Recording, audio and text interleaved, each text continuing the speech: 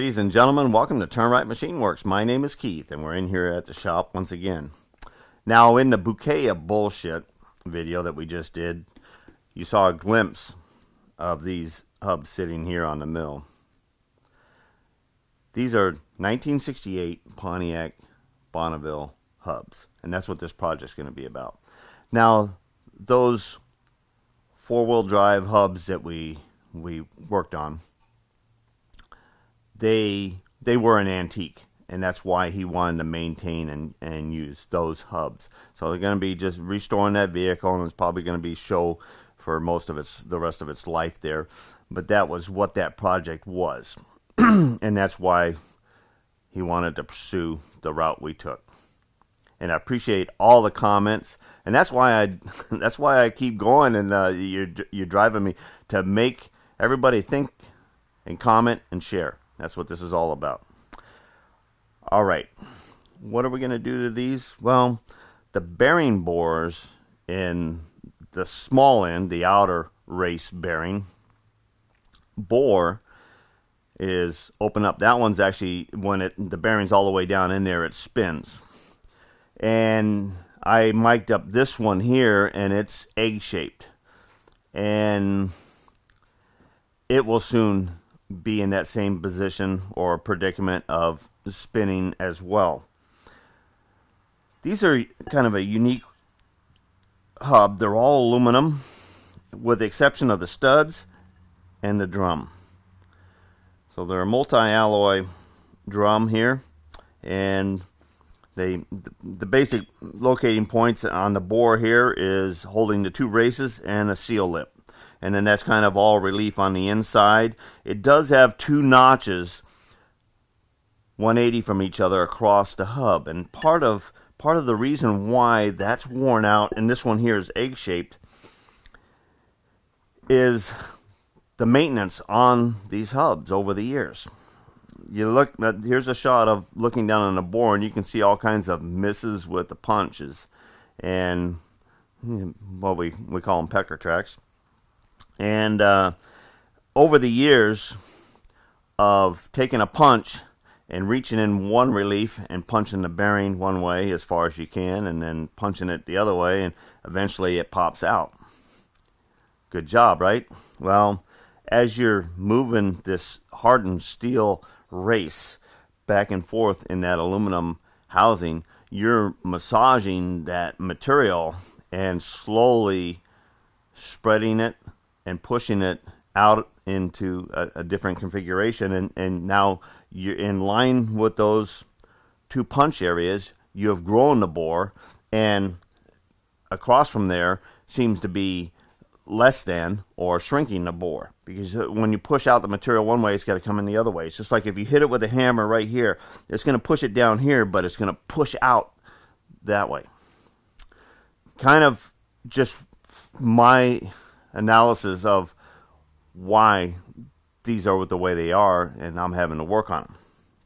Okay, now because you're watching this, I'm sharing this, and you're probably gonna hit me with a sponsorship, or you're gonna buy a t-shirt at the end of this video. I'm gonna give this customer a pretty good break on this project here, just so that answers everybody's questions because I can. All right, and that video is still bringing up quite a few views as well. All right, well, we'll just keep going the way we are. All right, I have to pull out that 3-jaw, put this 4-jaw in there, and we got a couple other pieces of tooling, and I'm going to show you how to set this up in the 4-jaw with a little outside the 4-jaw thinking. All right, let's get going. Okay, first off, let's take our little spanner here, and we're going to go ahead and break the nut loose here.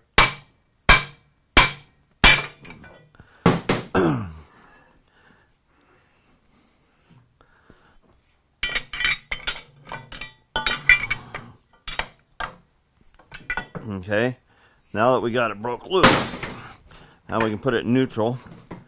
And I know that my number 2 jaw is in line with the key. Now, I don't have a lifting eye, and those of you that haven't watched all my earlier videos and when it came about, when I first got the plasma cutter, I went ahead and took a slug and cut out an eye with a lifting ring here so that I can just insert it into the chuck here, line it up with my number 2 jaw like that, and I know that when this is flush here, I'm pretty well centered or balanced. You can set it up however, whichever way works for you. Alright, now we'll bring over our hook here.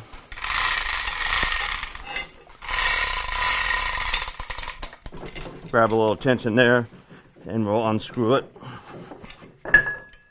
And there you go. And you can see how well balanced it is. I mean, you can move it by your hand if you need to when you go to put it back on.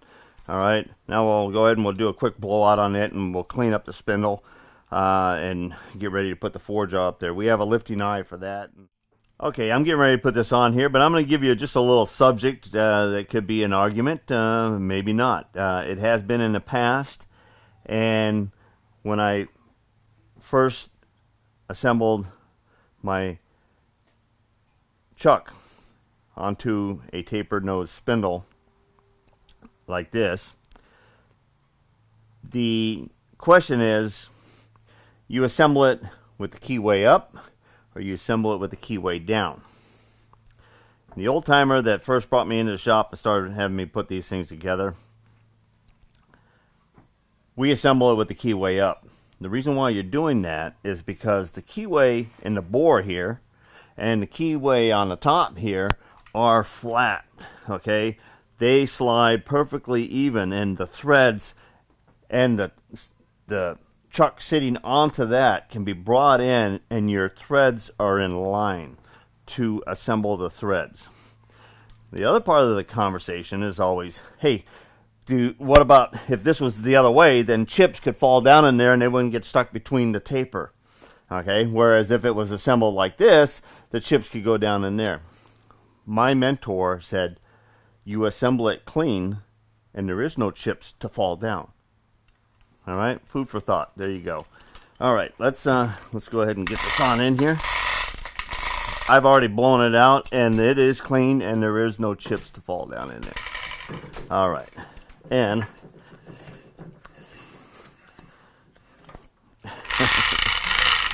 it's that simple. So once in a while, I put a light squirt of ZEP 45 in there before I use ZEP 45. I did use WD-40. WD-40 used to be something in its day, even though they have a patented ingredient. I don't think they're doing the same as they used to do. So anyway, ZEP 45, I like their action. All right, move my 2 files I keep back there, so I got more room.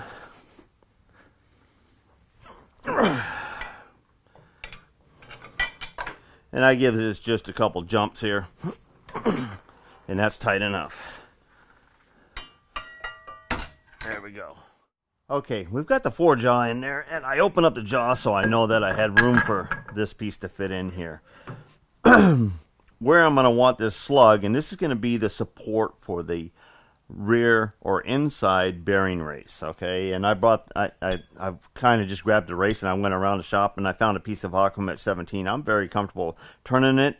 It also turns real nice, gives me a nice finish, and I'm going to be able to give a dummy bearing surface turned on the end of this. Okay, where this is going to go yet is not known to me yet. So we're just going to come around here, and we're going to halfway get this thing in the center here. And we'll just give it a rough dialing in here.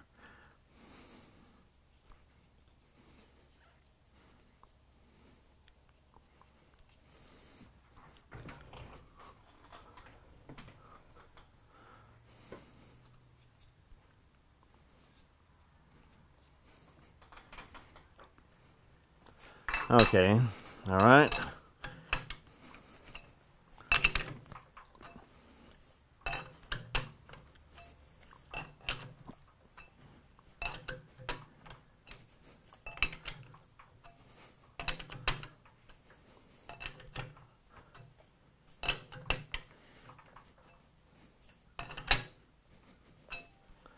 Alright, because we're going to be sliding in and out, but at least we know our chuck jaws are moving in and out. And we're that close. If you loosen two and you move it and tighten two, the same two, you're going to be within that amount as well. Alright, only because I know that these chuck jaws are still pretty well parallel with each other and they're not bell mouth. Alright, so here's the aha. That's what he's doing. This is going to guide the bearing bore, and we don't know where that's going to be at yet because we're going to go take measurements here in a short bit. What are we taking measurements, and what are we going to be judging that stick out? Well, we're going to be judging that from a set of soft parallels. We're actually going to create a set of parallels that we can machine in here to support that outer brake band, which is a finished machine surface that matches the bearings, or at least we're going to prove that it matches the bearing alignment, because once we put our hub up here and it's supported here and here, we'll be able to indicate our bore and prove that we are true with it. Alright, so we've got to machine these, and we're gonna put a T-nut in here. We'll put 4 of them in here. And so we're going to have one Allen bolt going down into here, which will be down in here close. Leave all this material here to be able to machine. And we're going to take the center of our 4 Allens right here, which is just a little bit under a ½ an inch because it's a metric size. And we will put a pin that will locate that. So that's going to help hold that this way. This bolt here will hold the parallel in place. And we're going to do that for the 4 of them. Alright, let's take a look at our hub, and we're going to figure out how much or where we're going to start with machining these parallel in the mill before we put them in here and do all of our machining that we need to do to mount them, and where we're going to actually stick this out and we're going to start machining this. The soft parallels are going to want to rest on this surface out here. This is machined, original machining, which would be in line with the bearing race here and here. This drum has got to turn 100% with the axis. And if you're doing all this machine work for this steel piece and this casting and all that, this right here should follow that dimension. So we're measuring down for our max depth, or the max length out on our snout up to this face right here, and we're getting 2 inches 750. Alright, so we're just gonna, and we check both hubs are the same within, 5/10 thousandths. So that gives us that dimension to play with. So we're gonna jot that down, and we're gonna start roughing out our soft parallels.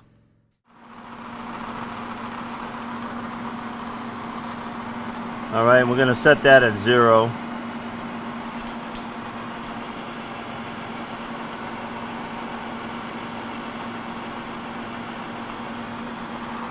Okay, we're going to back it up a little bit. We just wanted to look at it. Okay.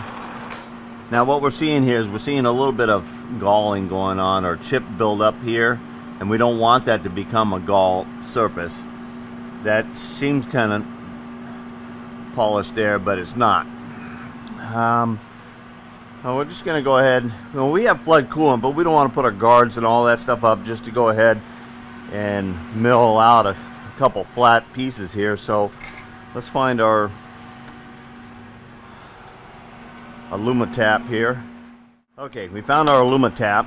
We'll fire this back up, and all we're going to do is we're just going to put a little brush light coat here, and all we need is just a little bit of that to get onto the cut. We'll wrap it over here. Okay, we'll take it from there. Still not putting a whole bunch of soup out there, but it should keep that from galling up. And every once in a while we can put just a little dab on here just to make sure.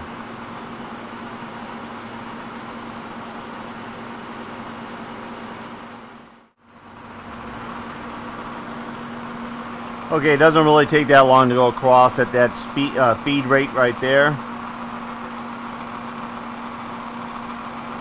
And we're going to go ahead and we're going to just wrap it off here. and then we're going to wrap it back the other way, and we're going to show you a little bit of difference there.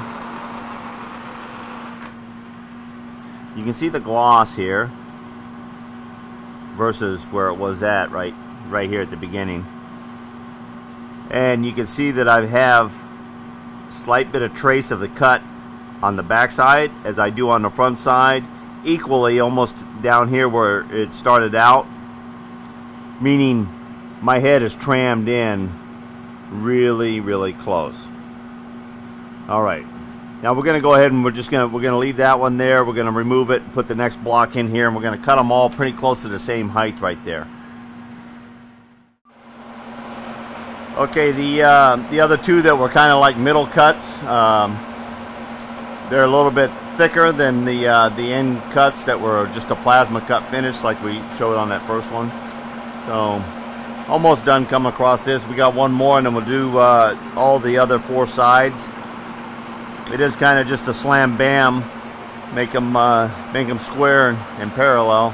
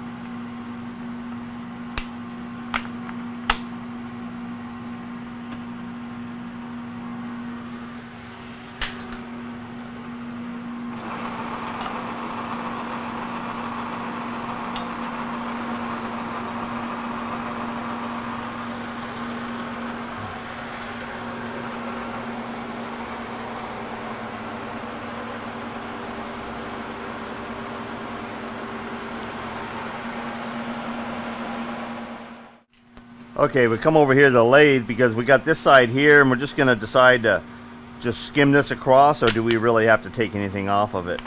The main part, this jaw height right here, is probably the one we're going to be most concerned with, because that diameter from side to side here is going to be putting us out into this area right here. So I think just to skim off of there, and we got a 1/2 inch or so of material that we could play with there.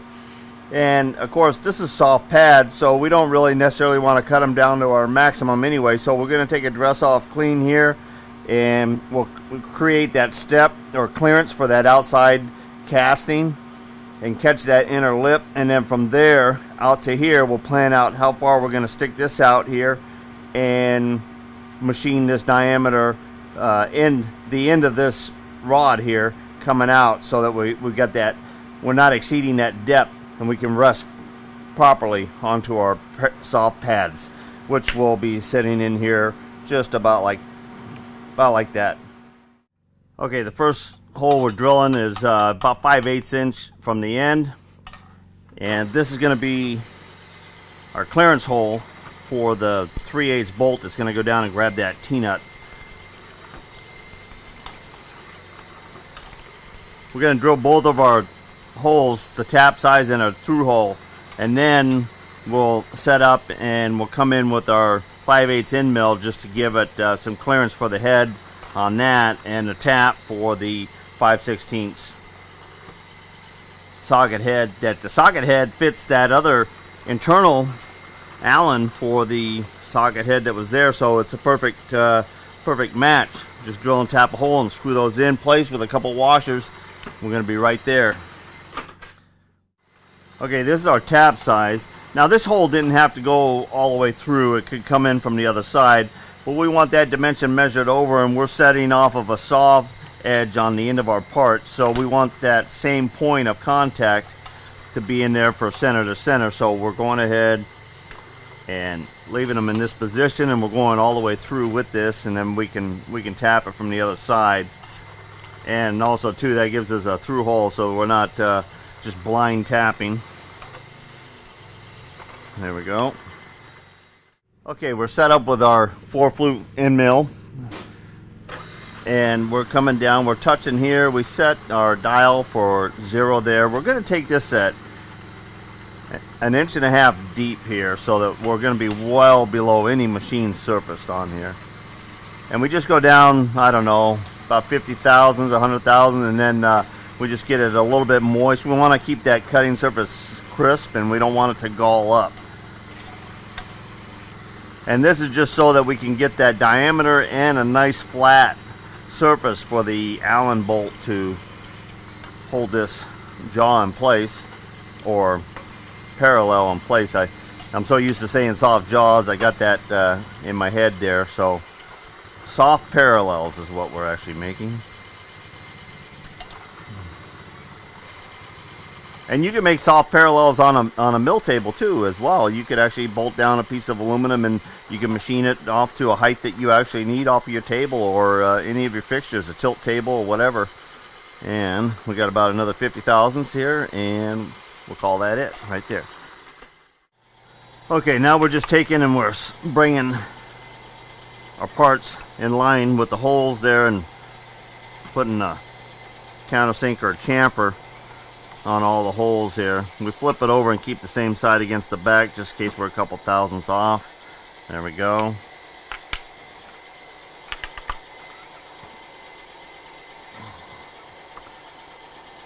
Some of these will just get cut off, but they all get to start fresh.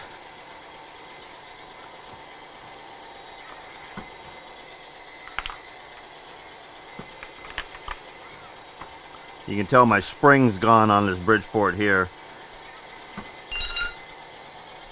Buffy will have a brand new spring kit on hers.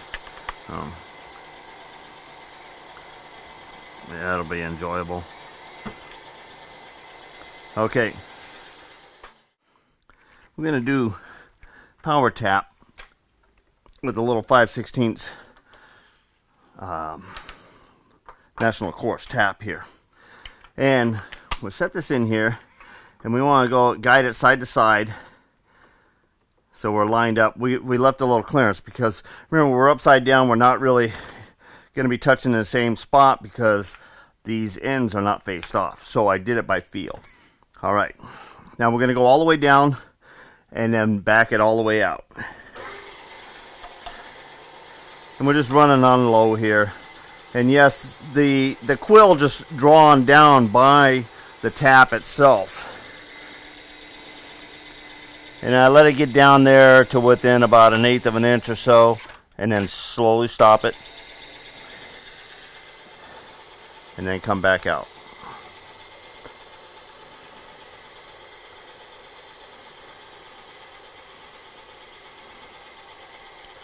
There we go. Okay, I'm going to leave the tap right in there. It's a through hole, meaning comes all the way out the bottom. This kind of tap pushes the bit down, or the debris down into the bottom of the hole. So we'll blow that out with the air nozzle, and this will be ready. All right, we're going to knock out the other 2 here, or 3, and we'll get going. All right, let's see how well we've done. All right, this is in neutral. We got our parallel sitting here, and we have our fasteners sitting up here. We had already planned that we were going to put 2 flat washers on these small 5/16 Allen heads, because this Allen sits down below that surface, and if you go square across here, it needed to have about two washers. We had 3 stacked up here, but 3 stuck out past this face, and that would give us more than we needed. So we screw in these here. Feels like I got a bury. These are used fasteners, so I may have to clean that one. Let's go ahead and we'll put this one in here. That's a lot better. We'll wire wheel that other one. It's just got a little rust on it. All right. There we go. Okay. That fits in there. That feels good. It has just a tiny bit of play, but not much. All right. Now we have 1 T-nut in here. We're gonna have to get some more out of the rack there. All right. There we go. Put that in there, that in there.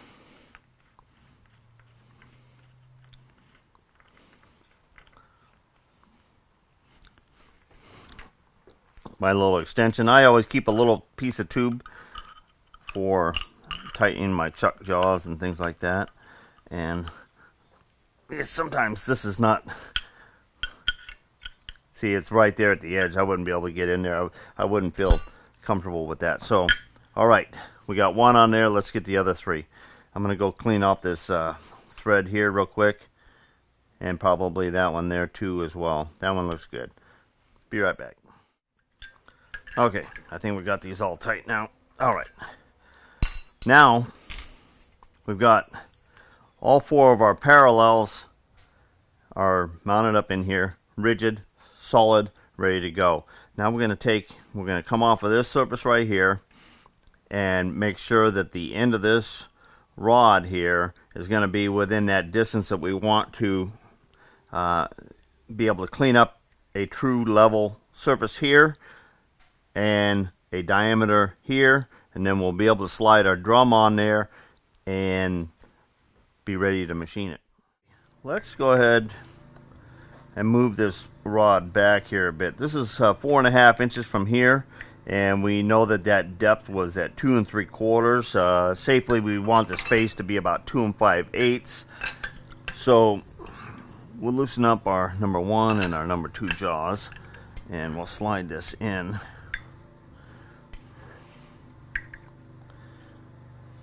All right, let me get another straight edge here. This will work.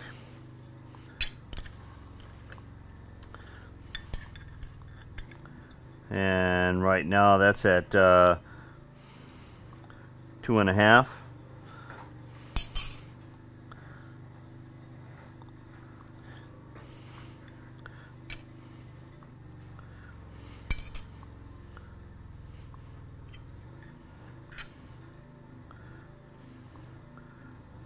To 550, and we'll bring it out just a skosh more. We can always face it off just a bit there, but we're at like 2/600. That's pretty good. That'll be enough to stick down in there and register that. And we're going to face a little bit off of here, and then that'll give us a little bit more. Okay, number 1 and 2, we tighten those up.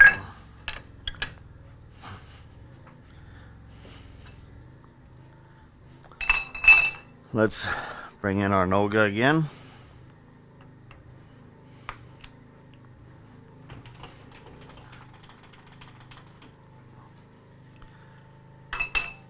Within about 15 right there. Within about 4 right there. Within about 1, but I mean it's running 2, but there we go. All right, now we'll just kind of cinch it up and then recheck it.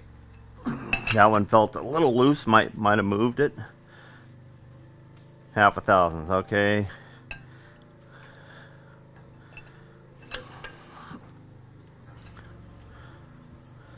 There we go.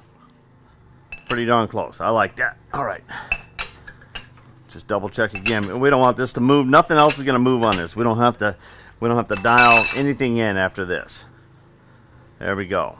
Okay. Now everything's going to be machined to fit the backside of those drums, the bearing and the brake face.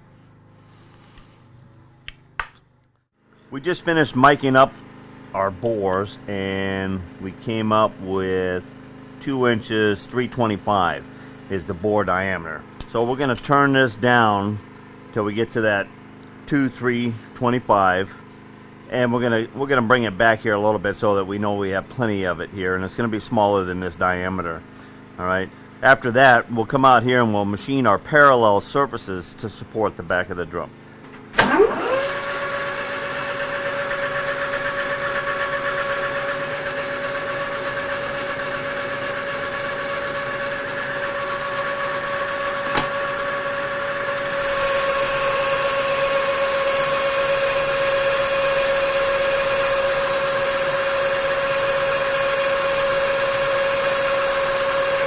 That's more than enough, I'd say.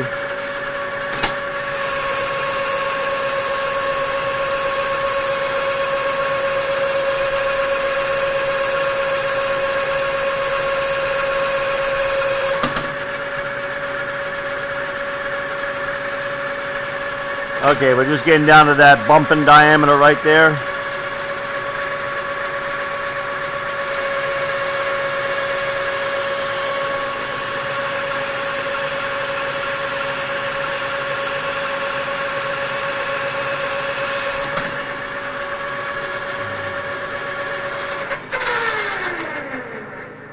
Alright, let's see what we got on this diameter here. And we're going to have plenty here, it feels like. Yeah, we got 2455.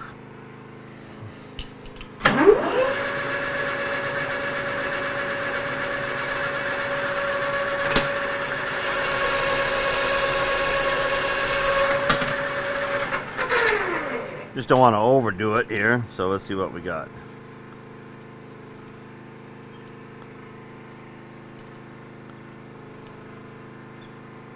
All right. 2353.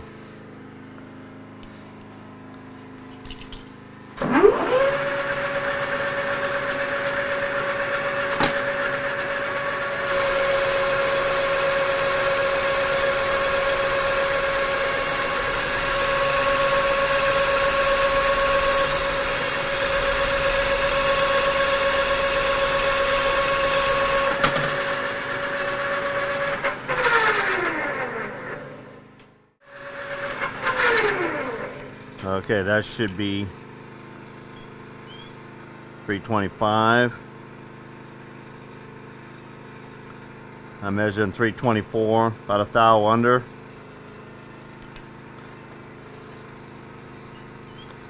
We'll have to see if we get a good fit on that. Let's check it out.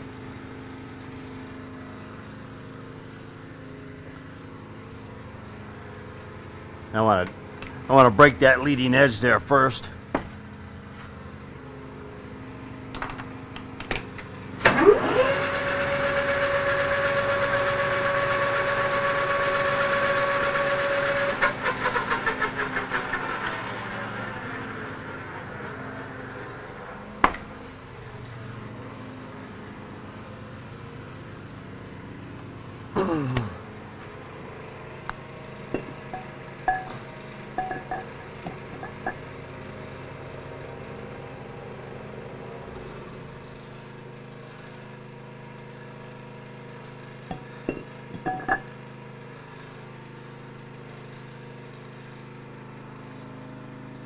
I don't feel any play in there.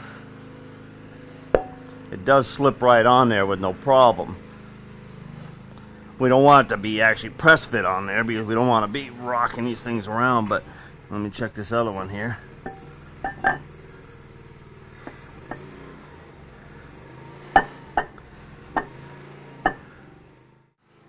You know, sometimes you don't want to do something over, but that's tough cookies. You know, I fit up that other one there and I got into it, and I went ahead and decided to endo this piece, and I'm right back out there again, and I got 7 thousandths to come sneak down to our number. Instead of getting so greedy and going right for it too quickly, I'm sneaking it up this time here, and we're just going to take a couple at a time till we come down to it. We're 7. This would be 2, so we should have about 3 thousandths left on here. And it's still a little bit warm, so you're going to want to wait for it to cool down as well, because I think that's what the thing was with my other one there. Is as soon as I fit that first one, it was okay, and I fit the second one, and this was a little looser, and I think it was just cooling down. I mean, it's not extremely hot. I can hold my hand on there, and all right, and I'm getting 3 now. And we got 3 thousandths left. I get right at 325, and we're at 327 right now, or 328.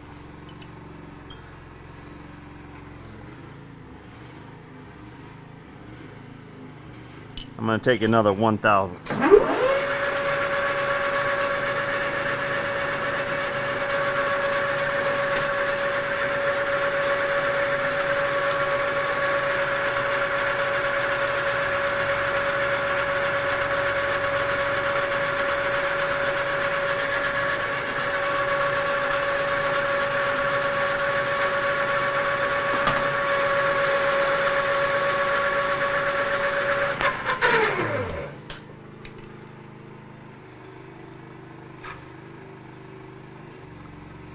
But about 2/10 over right now. I'm a lot happier with that. That's gonna be great. I'm happy with that. Let's go ahead and break that edge again, and then do a fit up again.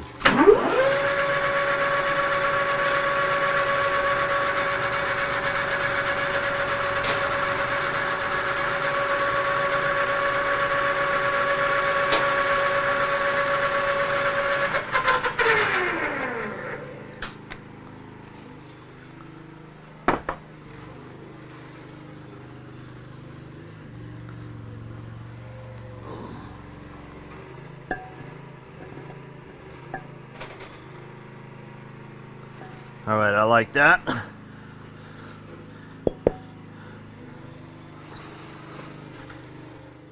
We're just figuring out what diameter we're gonna relieve that outside of the parallel, so that this step right here will hang over the edge of it.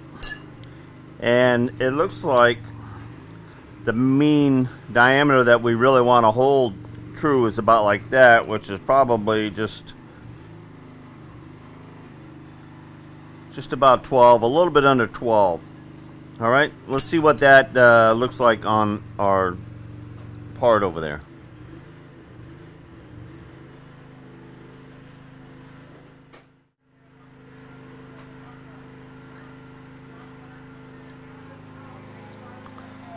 Okay, I'm just kind of putting it right inside that bore right there. Looks pretty close. So if we turn this thing into that bore diameter, now this one here is out just a little bit from it, but it'd be pretty close. All right, let's set up a high-speed bit for that. We've got our high speed in here now, and we're about ready to touch off, and all we're going to do is we're going to face in until we get to our minor hole. And the depth, we measured that lip, and it sticks up about 3/8 of an inch, maybe about 3/50, but we're going to just call it 3/8 of an inch. Okay, I don't need my auto feed on here. There we go. Okay, I'm going to come in and touch. There we go. All right, I'm going to set my 0 here on my travel dial. And we're going to take 50 on the way in.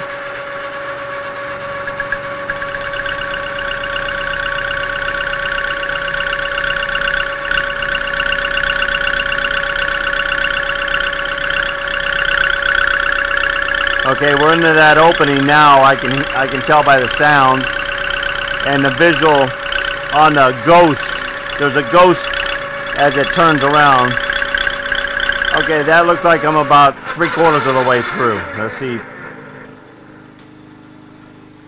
Yep, about 3/4 of the way through there is about what I was seeing on that ghost right there. So really there's only about 1/8 of an inch. And we're just measuring, we're just looking at that diameter right there. That was 200. That one's 1/8. That one's 200. And that one's 1/8. We saw that 2 of them were farther away than the other 2. All right. We're going to set 0 on our our dial here.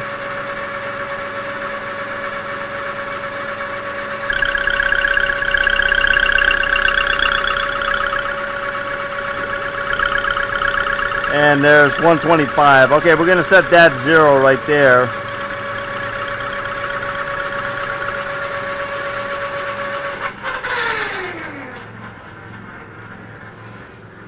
Let's take our spring calipers here and let's see where we're at.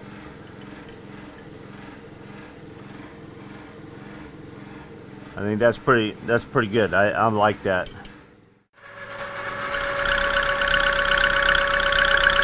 Okay, we're coming in, and this is 400 deep now. We'll verify that with our scale as soon as we get in here. And there's our 0. All right. Yes, we're 400 deep right there. All right, and that should be inside that diameter there. So let's move this back, and we'll pull out our bit here. I'm gonna blow a little air. Earbuds.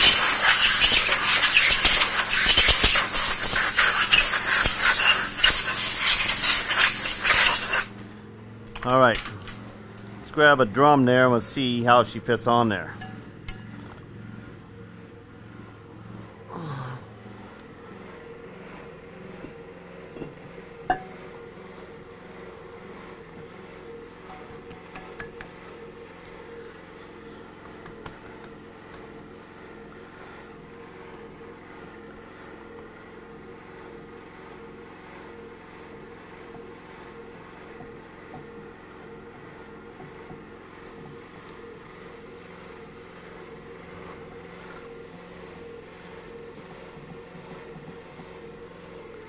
Well, I might have to skim just a little bit off of that diameter in there. It's yeah,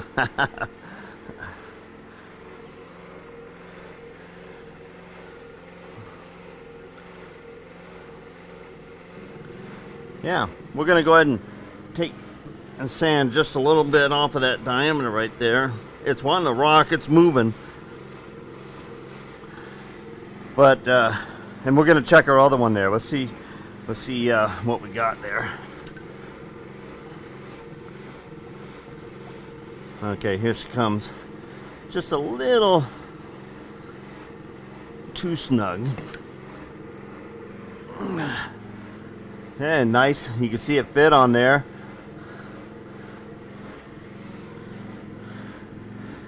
All right.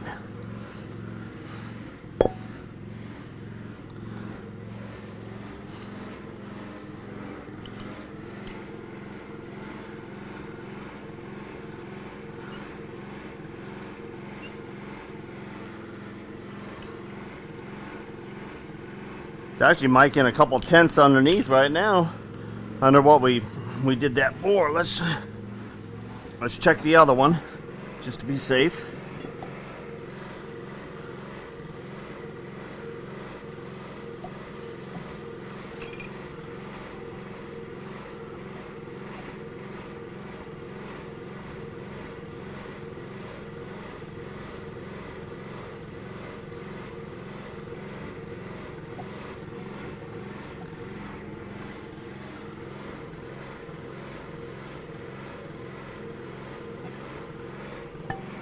Okay.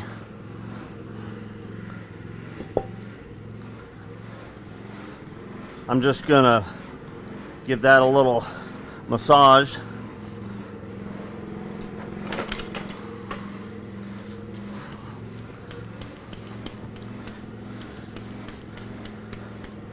Cleaning up my file.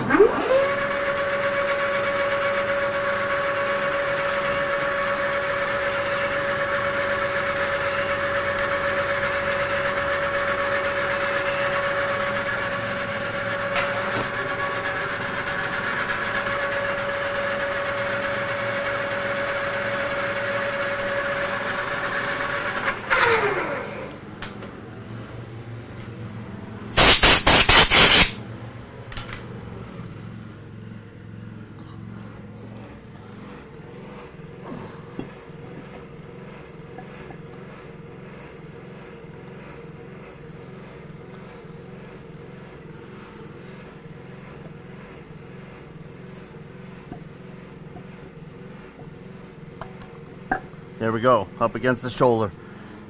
All right, I like that feel. We're not clamped down yet, and you're going, well, how are you going to be clamping down?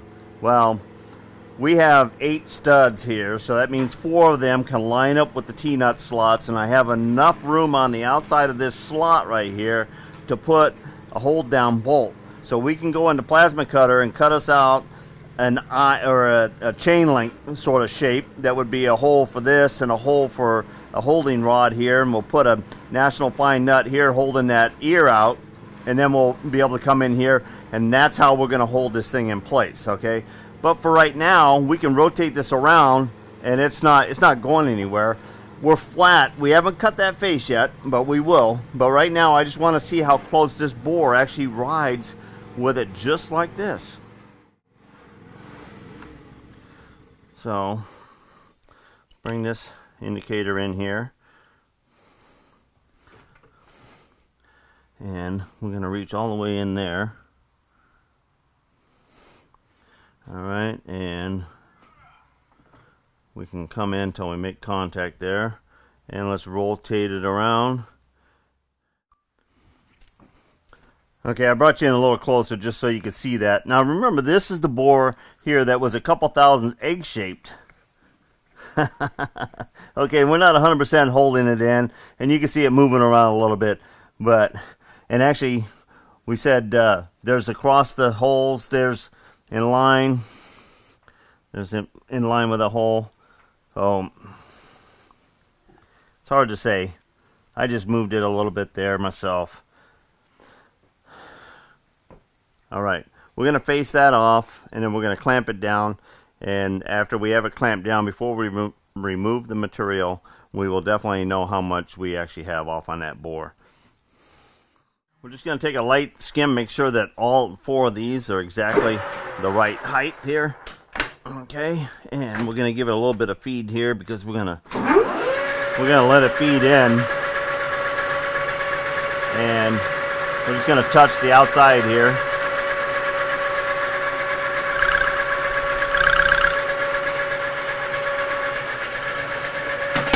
Here we go. All we need to do is go in about 1 inch. And as long as all 4 of them are being skimmed right.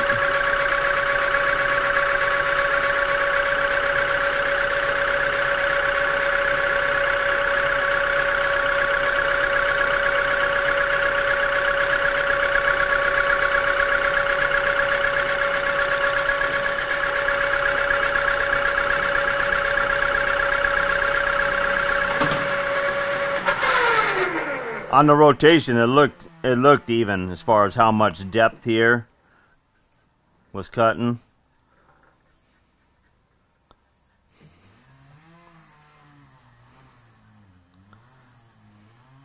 That one feels a little more than that one there. We could probably get the depth mic and then mic that up, but I'm not gonna worry about it. All right, now we got an even surface right there. Alright, let's get our hub back up here, and then we're going to plan out our ears to hold this up against the chuck.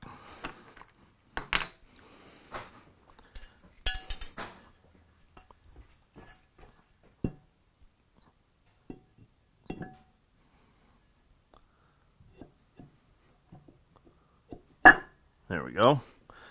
Alright, and we just kind of pick a straight in line here, that one.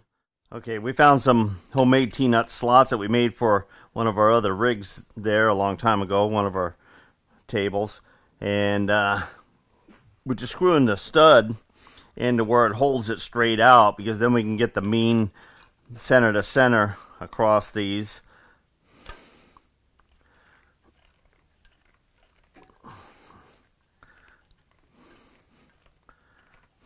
There we go. Okay, where's our scale?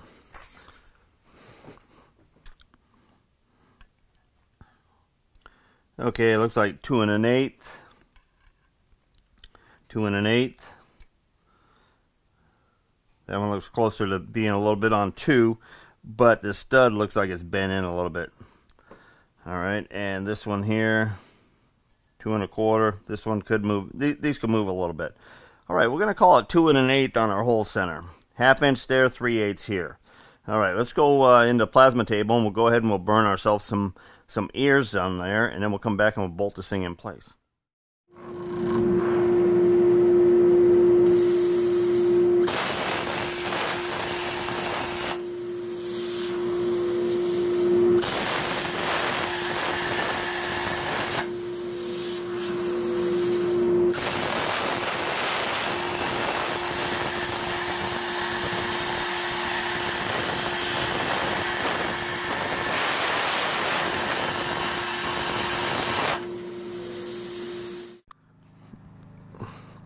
Okay, we finished cutting out the rest of our ears after we tested the one, and we brought in the other 3 to put them in here.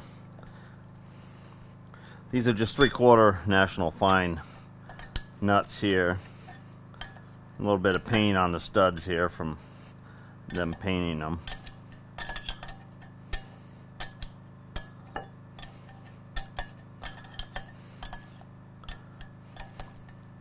Be faster with an impact, but we want to make sure that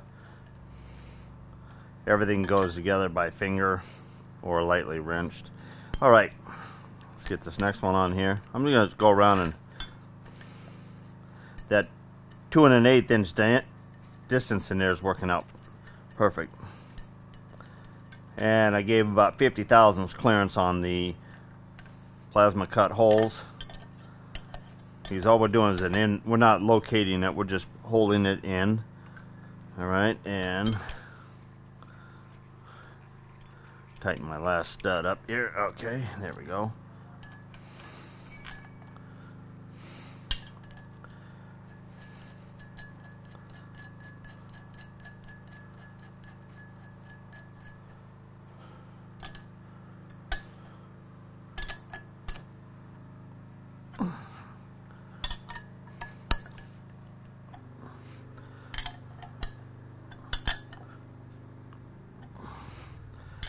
See, now these are the bigger nuts. They're going to hold that plate flatter. This is only 3/16 of an inch thick here, so it's not like I can go wrenching real hard down on it. I probably could get by with an inch shorter stud, but I'm going to go ahead and throw a flat washer on there.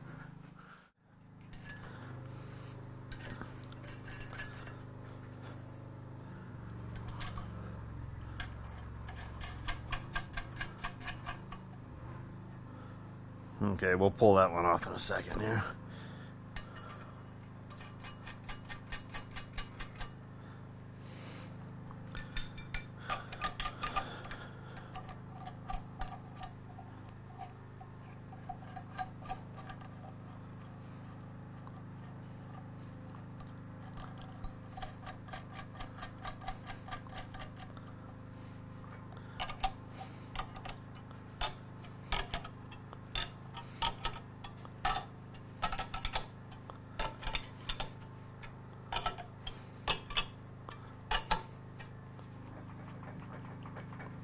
Okay, that's all it needs to be. We don't have to get over tight on it. Let's want to see it spinning, right?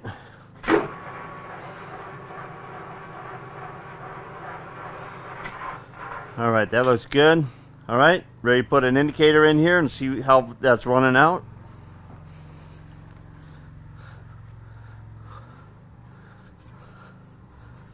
All right, let's take a look.